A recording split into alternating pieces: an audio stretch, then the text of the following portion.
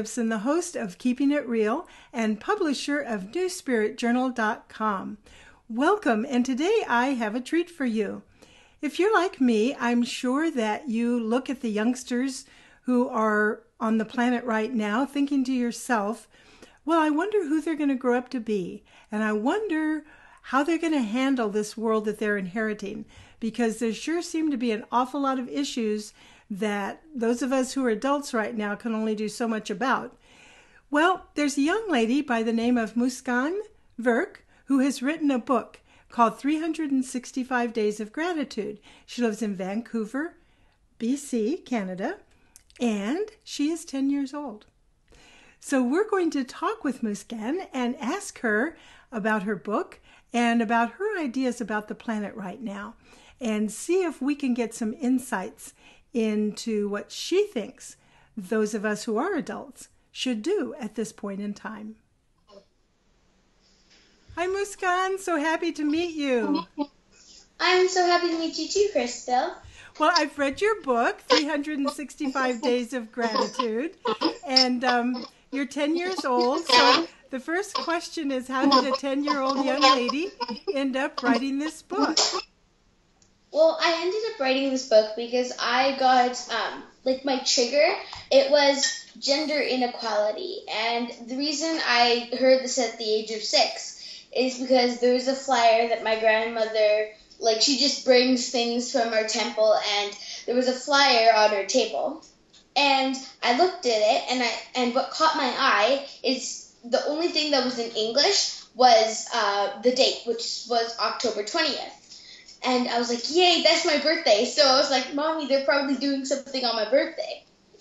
So then I took it to my mom, and she just looked at it and put it away, and I took it back. And finally, I sat her down, and I said, Mom, what does this say? And she says that it's about gender inequality and how some people like boys more than they like girls. Mm-hmm. And I said, okay, so then what happens? And then the title said, Don't Kill Girls in the Womb.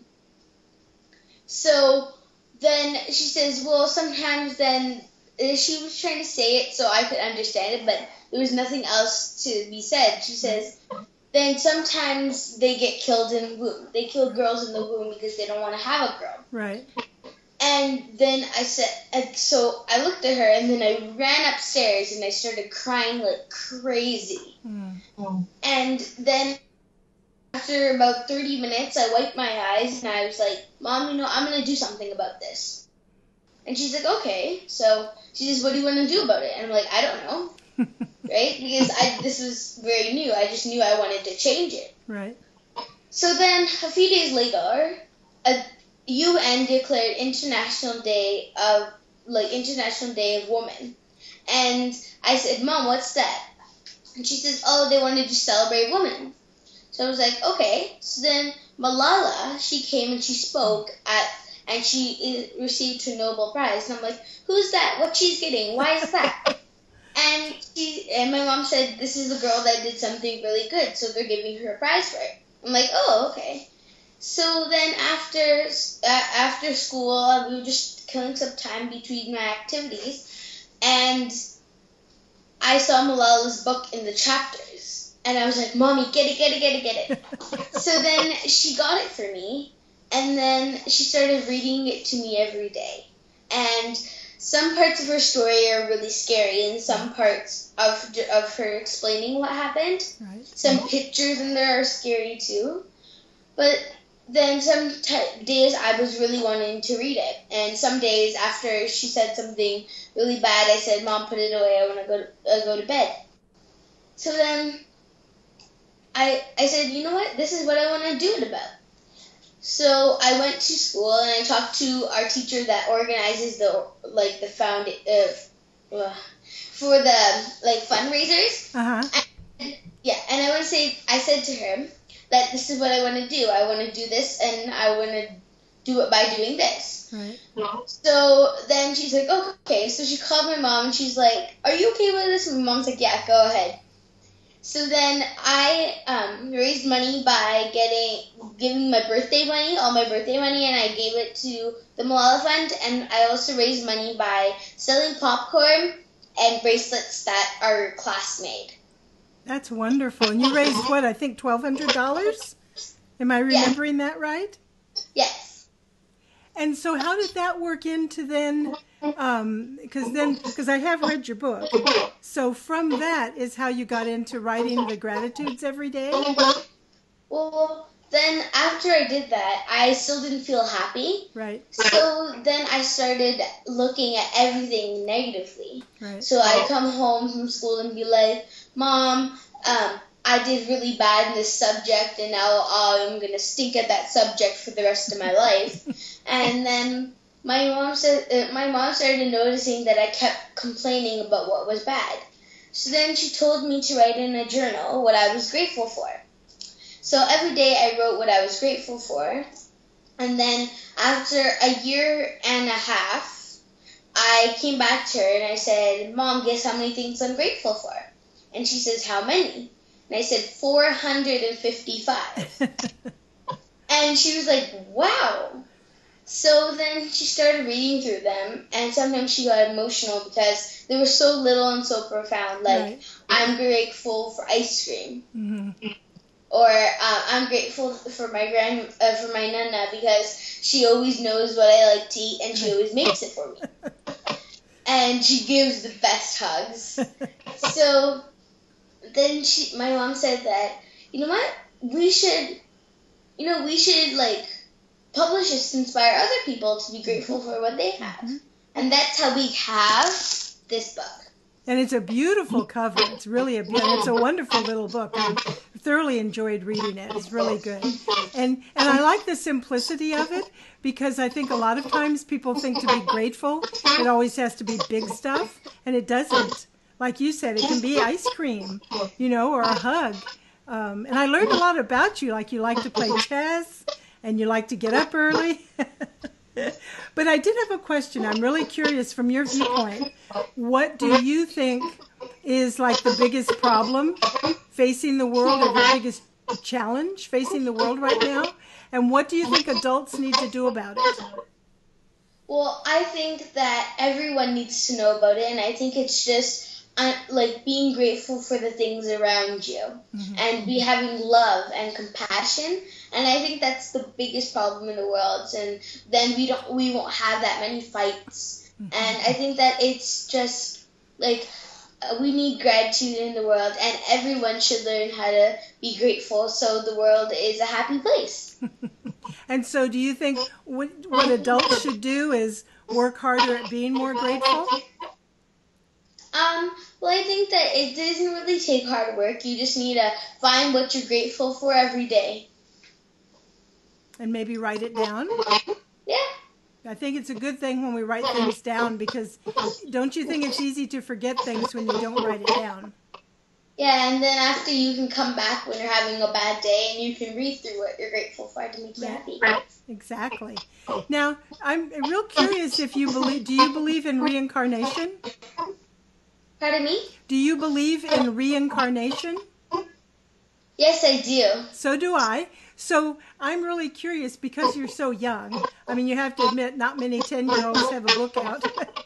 Do you think that you were a writer in a past life, or that you've already been a teacher, or have you thought about that?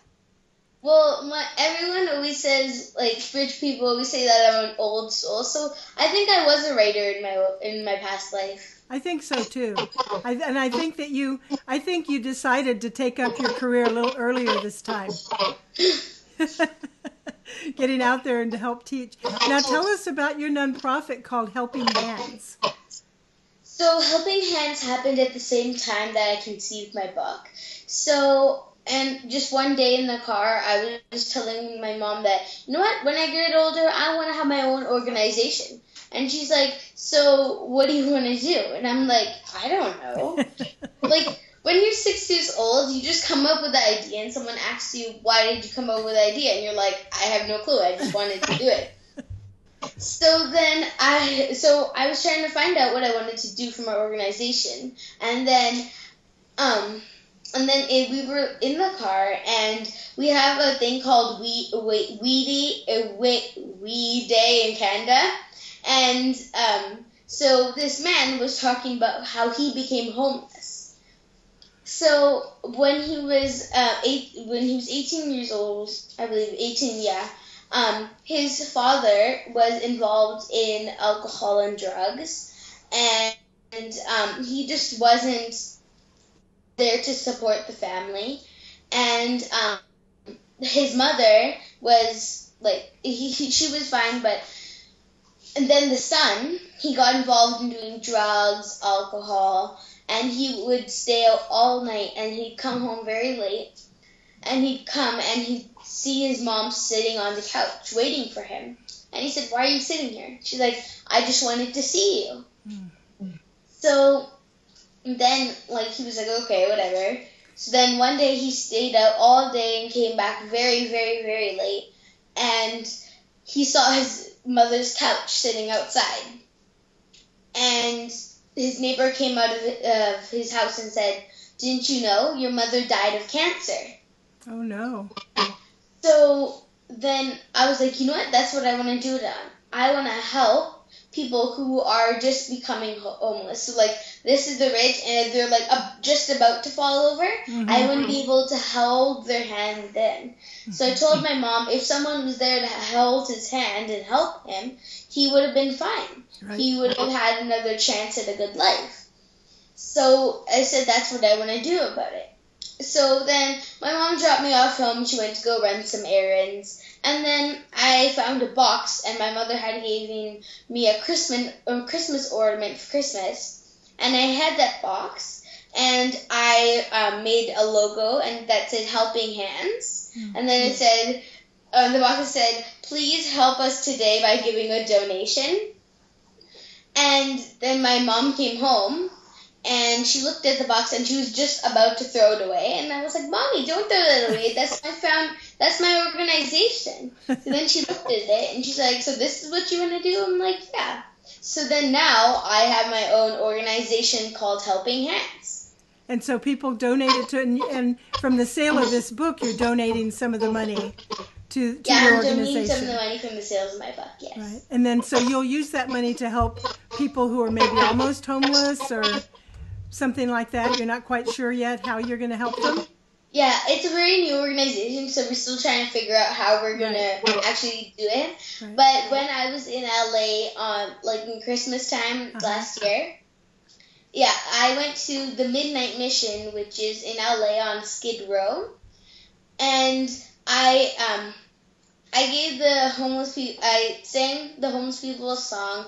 I talked to them, and I served their meal, and I gave them a note, like in an envelope. It said on the top, it says, "Dear human," and then inside it says, "You're loved." And my mom said, "So why do you want to do this?" And I said, "Oh, it's because I want to tell them that they're loved, and that they don't really hear it that much. So I want to tell them that I love them, and people around them do love them too." That's wonderful, and I'll bet you they hold on to those notes for many years to come. And I'll bet it means a lot to them.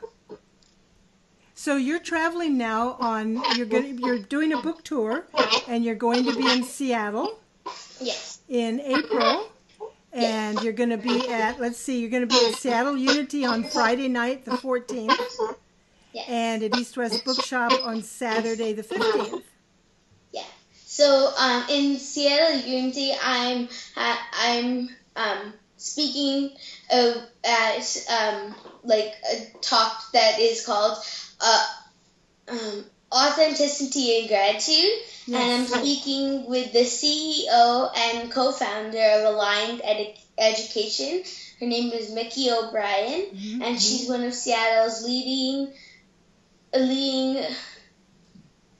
activists for autism.